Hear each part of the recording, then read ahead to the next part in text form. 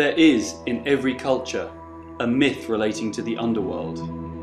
Not hell or even heaven, but another, neither good nor evil, a place of waiting for those unfortunate enough to pose a problem to humanity's higher authorities. This myth, as many others, involves a beautiful maiden who attracts the attention of the guardian of the waiting place. Who is he? A fallen angel, a god of Greek memory, or Etruscan, a djinn, or death? Either way, in every story, a romance, a rape, a relationship. And it is with the progeny of this union where our story lies.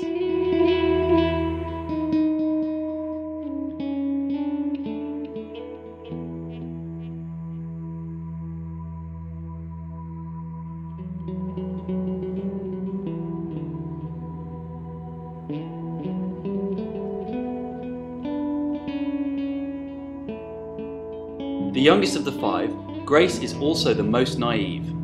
He asks the questions and needs protection. Being significantly smaller, he has fewer defences and is becoming increasingly worried about the hostility surrounding him. He relies on the others, and they are compelled to protect him.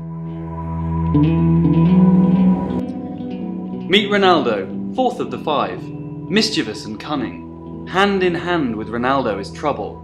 And in this sequence, the trouble is big. Known as the foe, the predator of the five. They have spent their lives evading him even as he spends it pursuing them. An inexorable dance. But not one without rules. Like a game of tag, it has a temporary out, the safety zone. Any place linked with travel, here a bus stop, provides respite. And hope too, for travel suggests a place to go. And that is exactly what the five are searching for. Tanifa will do and say as she pleases. This can be helpful and maddening at the same time. Her style is to act first and let someone else pick up the pieces, but it comes at a price. The second sibling is Zarkar, the long-sighted one. So long-sighted that she can see into the next day, enabling her to know the whereabouts of the five and their situation. Heracles, the oldest and most experienced of the five, but his age and experience commands their respect, though they remain wary of him. Heracles is the key to this story and unlocking the mysteries surrounding them.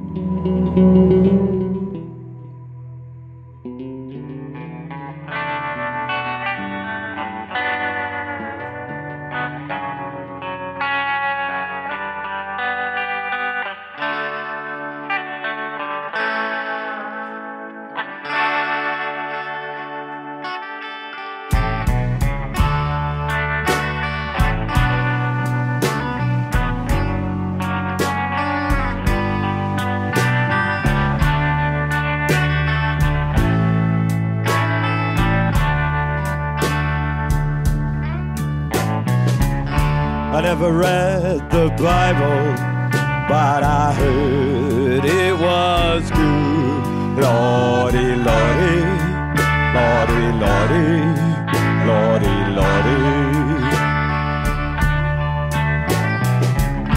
I don't believe in Jesus, but I heard he was good. Lordy, Lordy, Lordy, Lordy. The story came from drawings sketched out on a train from Paris to Antibes. Even before that, though, was a love of the moleskin. Initially entitled Drawings on a Train, years of drawings fill small black notebooks until the book itself becomes as precious as the images within. This collusion of creation and material gradually became far more than the sum of its parts, and, for this reason, the final book will imitate a sketchbook, creating an intimate look into this world, like a discovered journal. Perhaps it holds the Guardian's own record of the tale.